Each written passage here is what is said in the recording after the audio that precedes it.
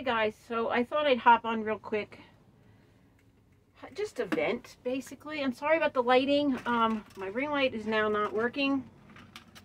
I have my desk lamp plugged into my Jackery.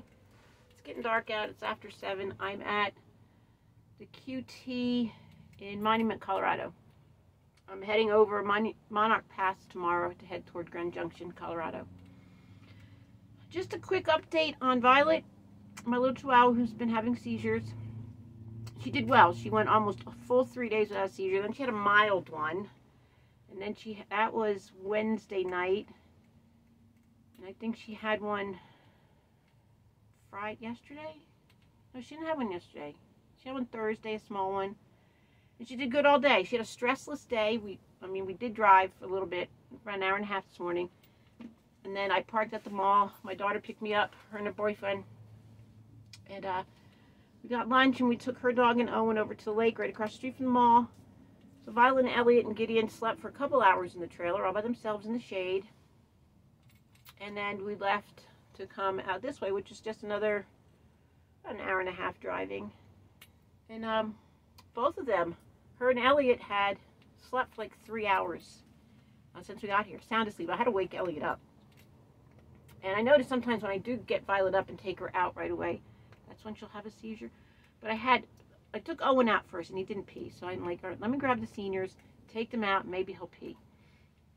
Well, Violet went to potty and she's sniffing around the grass, and Elliot fell over. The past 2 days he's really been falling over. Now mind you, if you're new here, my rat terrier Elliot is 16 and a half. He's in pretty good health. He's got arthritis, the back end's really weak. Violet is my 15-year-old chihuahua. She's blind, deaf, she's had a head injury, she can't smell much. She's been having seizures. I'm heading back to the western slope where our vet is, and everything's there. And it's a lot cheaper than out here in Denver. So Elliot was trying to go potty and he fell over, and I get him up, and it's getting busy here. And then all of a sudden Violet falls over like a wet dish rag. I pick her up, and like she's having a seizure, so I'm trying to get the other, and I already had picked Elliot up, and she starts screaming. And I'm like, it's like a road right here, the driveway, and then there's a grassy area, so I had to walk a little bit, and she's screaming. And you could tell if you looked at me, hearing a screaming dog and seeing this woman holding 3 pets, like, that's crazy lady.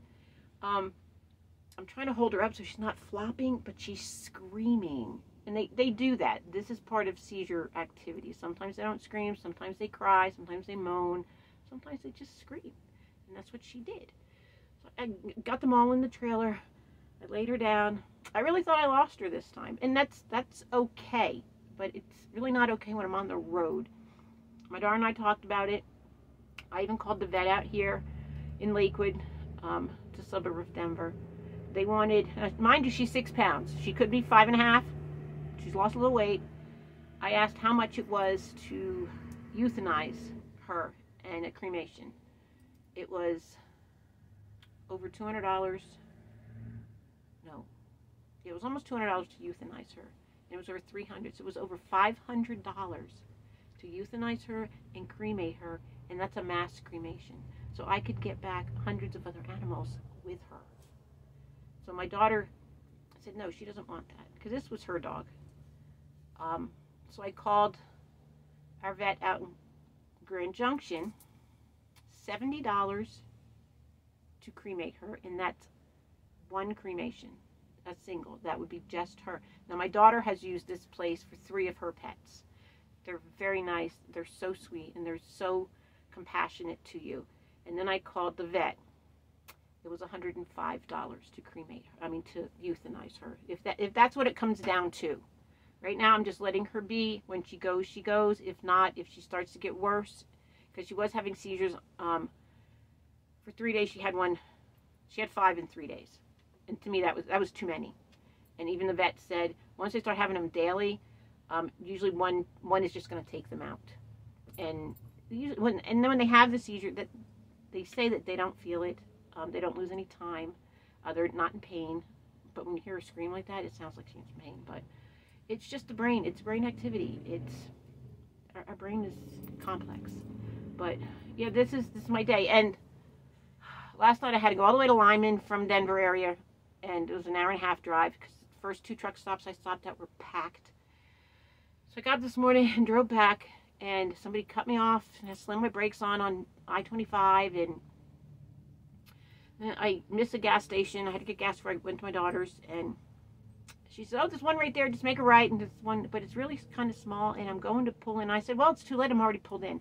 And there was a truck, there was a little R-Pod. I'm like, okay, it's tight.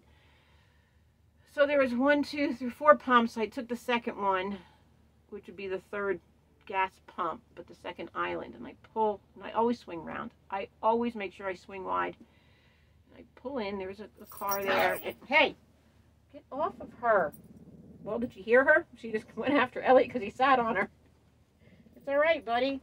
It's okay, Violet. You're okay.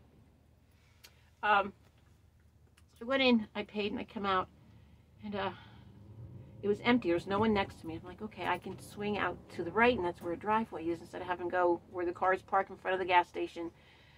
And so I go to pull out, and I noticed that my wheel well was a little close to the cement barrier. So I go to pull out, and the car had just pulled up, and I pulled my window down. I said, can you just wait a minute so I can pull out? And he's like, yeah. So he backed up a little bit. I go up, and my truck jerks, and I hit the cement barrier with my wheel well.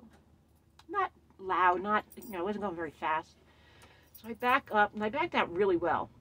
And so I go to come around again, and I couldn't see, because the way I had to angle my truck, I get out and look, and I'm like, okay, looks like I've got it. So I go back in, I hit the front of my freaking trailer, the corner of it, and I dent the diamond plate, and I put a scratch in, because I'm just trying to just get out. So now everybody's watching me, and I'm like, I'm starting to panic in a sense. But this park, there were so many people that just pulled in, and I knew I couldn't back up all the way. I knew what I had to do, and the guy next to me, and there was somebody else behind him, and I just wanted to get the hell out of there, and no one's offering to help me. So I back up again, and I get out, and I look, and the cement barrier is like this close to my wheel well, just a little bit, and I hear it scraping, and I just like pull out. And I look over, and the guy that was next to me, his girlfriend's out, and she's behind her car just watching me. Yeah, so I have now scraped up the diamond plate in the front corner, put a scratch down the side, down to the bottom, and then put a little dent and a scratch on the wheel well. I mean, it's not really bad, but I've been towing a trailer since I was like 18, and I've never hit anything. I mean, I've gone over curbs before, stuff like that, but I've never scraped anything. I'm always so very careful about swinging wide, and I always tell everybody that's starting out, swing, but always leave yourself enough room, and always use your mirrors. And I was just so flustered from the drive in, and frustrated. It was getting hot, and I hate when it gets hot, and I have the pets, and I don't have a place to park that's going to be, cool enough. But luckily today I did find a bunch of shade. They were great. It had a bunch of cloud cover came in. And then I'm laying here just a minute ago before I took the dogs out, and I'm thinking, oh my God, what if somebody was filming this? Because I was watching some video about funny RVs. I'm like, oh my God, what if somebody was filming that at the gas station, and they saw my YouTube channel name on the back of my truck, and now the video of me trying to back up and look like I don't know what the hell I'm doing is going to go viral on the internet.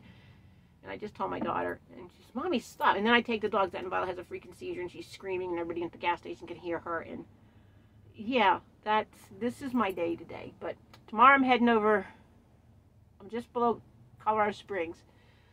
I'm going to head over Monarch Pass, because Vail Pass is having construction in one of the lanes, and this weekend was the busiest weekend, the last weekend for ski resorts to be open. And Monday they're starting mitigation for rock slides in Glenwood Springs Canyon, so expect long delays. So I'm like, I'll just go over this way. Monarch Pass is a smaller pass. It is 11,600 feet high. It's a 6-mile incline to get up to the summit, and then 5 miles down. Takes about an hour to get over it though. Yeah, there's a rest stop up top, and a restaurant and a store. So I'm going to do a video on that because it is really pretty. But that's going to bring me into Montrose, Colorado. And I know I can spend the night there. Well, used to be able to. Hopefully you still can. at Walmart. So I figured I'd spend the night there, and then I'd come into Delta. I'll spend the night at Delta at Walmart, and maybe go up over the mesa and see what the campgrounds look like. Stop in Cedar Ridge and see my boss first, and then come down the north side or the east side of the mesa. And there's a little truck stop there. I can spend that, because now I'm waiting. My time has to wait. It has to stretch out, and well, not stretch out. I want it to shrink until Jumbo Campground, the one that's on the east side, melts first, and then as soon as the boss can get in there and turn the water on, all the camp hosts can go up there. And I'm usually the only one that goes first. Nobody else shows up except the ones that work there. They come in a few days later. So now, because I'm not going to my daughter's, and I don't want to go to my son's place. They have like a tenant that lives there, lets his pit bulls run loose, and I don't need the older dogs to have that stress. And I don't particularly care for these two dogs. So I'm trying to figure out where I can stay. I know I can go out to Fruta, to the BLM land in 14 days. But I've only been out there a few days, so I don't know what their 14-day stay is like. Do they come out and check on you? I hate that. I hate that feeling. But there are like other places I can sleep. So, yeah. And then it's getting the middle of the month, and I don't get paid to the first of the month, so I can't do much driving because my, gas money's getting down there. So this is my plan. So I will keep you all posted, and I'll keep you posted on the dogs too. All right, you want to say hi, Elliot? Here's my Elliot. He's been doing really well, other than losing his balance. Right? At my daughter's boyfriend's mom's house, she has rocks in her front yard. So my daughter just said to me, maybe he just had enough of the 5 days we were there walking on the rocks, and it just, wore him out. Because he'll get up and he'll just topple over. But his back end is just really weak. And but other than that, he's been doing really well. And Violet has too, except for the seizures. So I've got her doctored up on holistic treatments, and I think that's been helping her. But once we get back to where she's been living on the western slope, if it comes down to it, then we'll make that decision, and it'll be hard. And it's just hard watching senior dogs go through what senior dogs go through, But anyway, and the cat's doing great. No one's doing great too. Right, Gideon? Huh? Right? All right, guys. Thank you all. I hope you have a great day. And now this just happened. All I wanted was a cup of tea so I can relax and go to bed. I did not sleep well last night, and now my cabinet just fell apart.